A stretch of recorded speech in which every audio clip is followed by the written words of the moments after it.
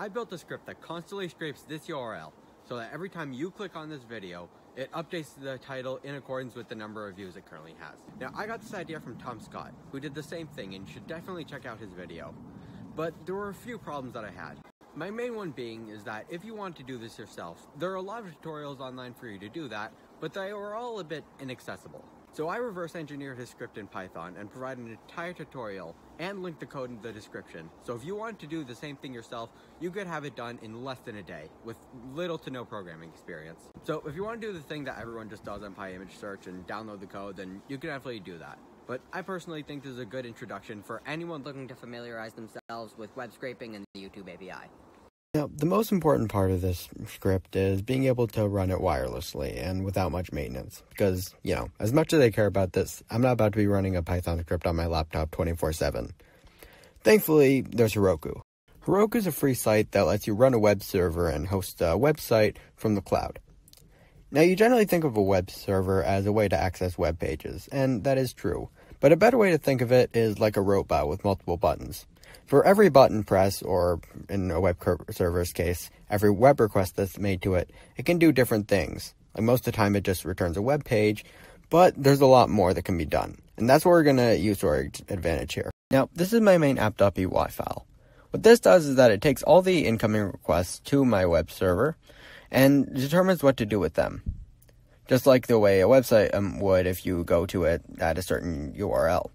For example, if you go to my app/YTB, then it runs this YTB method, which does all this, which we'll get to in a minute. So the first part of this I want to get into is the part that actually gets the view count from YouTube. But fortunately, that's pretty simple.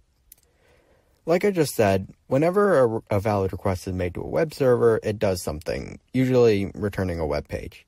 And it just so happens that for every YouTube URL, every YouTube video URL, the view count is printed in plain text right under the video screen. Usually this is done from a web browser, but thankfully using the Python request module, it can be done using a Python script as well.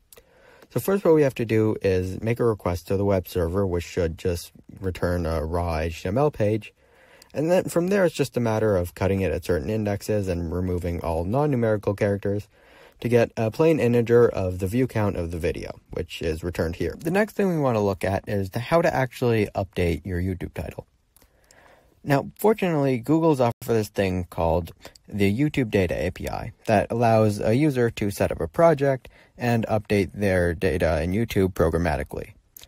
The problem is that every time you do it, you have to manually validate your credentials because, Google's kind of finicky about security. Thankfully, using the pickle module, after filling this once, we can save all of our credentials into a token.pickle file, which, with our client secret JSON file, lets us load up and authenticate anytime we want. Full disclosure, I wasn't exactly sure which path to put the pickle in because when I put it directly with the file, it didn't work for some reason, so I kind of just put it in every path and it worked. So if you have any difficulties there, then just do what I did. After that, it's just a simple call to the Data API to identify the video by its ID, replace the title with an input string that we're going to get, and print out a response for the user. Again, all the code for this is in the description, so if you have some trouble with it, then just use the examples I have below. So in order to actually get the view count and update the title accordingly, we're going to need to do three things. The first is make a call to the getAuthenticated_service function from the previous file, and authenticate the Google API in order to prove that it's us. The second is make a call to the getFuse function above and create a simple string for the new title. The third is to make a call to the previous upload video function and actually change the title accordingly. I mapped these all to the YTB function so that every time a user makes a request to get video app.heroku.com/YTB, then it runs this function and automatically updates the title. Now the problem with this is that it only actually gets the view count and updates the title every time you make a request to the specific URL. So in order to do that consistently, because again we want to have this running hands-off, we need to start a thread. Now a thread is basically a separate execution flow that allows your machine to do something in the background while running a main function, essentially allowing you to run two functions at the same time without interfering with one another. You can see what I've done for this one is that I've got a global variable for view count, as well as run the getViews function again in order to get the live number of views on the video.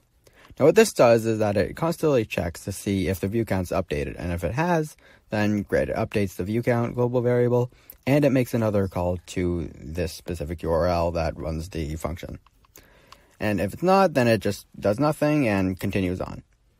It's also you can also see that every 60 seconds it makes another request to this URL, which it does for a reason I'll get into in a minute. So this here is the index function that's called every time a user goes to my main app URL. What this does is that it creates the thread and runs this function right here, which loops 10 times and then requests it again and repeats the whole process.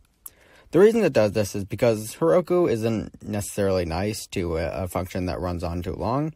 So if a method is running for an extremely long period of time, i.e. if we just made this infinite while loop, then after a while it would just cancel out and the view count wouldn't update automatically. But because we have this function that delays it every 10 seconds and once it's done, requests it again, it's basically refreshing the page over and over again and keeping going again with the server analogy, keeping on clicking that button and checking to see if the view count is updated.